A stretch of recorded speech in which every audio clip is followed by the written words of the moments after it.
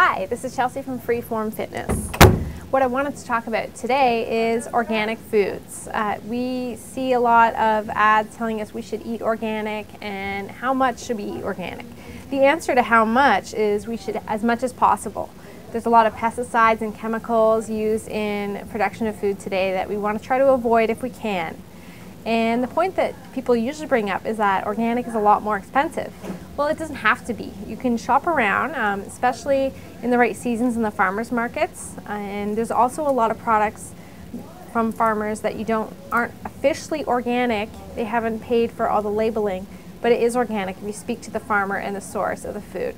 And there's also product lines such as the President's Choice Organics line. A lot of their products are the same price, whether it's organic or not, because they do it in mass production. So there are ways. So really the key is to have as much organic as you can afford in your budget. Speaking of organic, I am going to just have my snack, and I'm going to have an organic apple.